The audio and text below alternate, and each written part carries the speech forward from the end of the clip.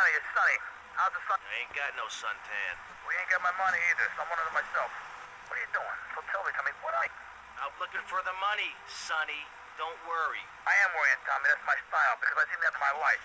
With unreliable people. Don't be an unreliable person. Please, do us both a favor. I'm looking forward to hearing from you.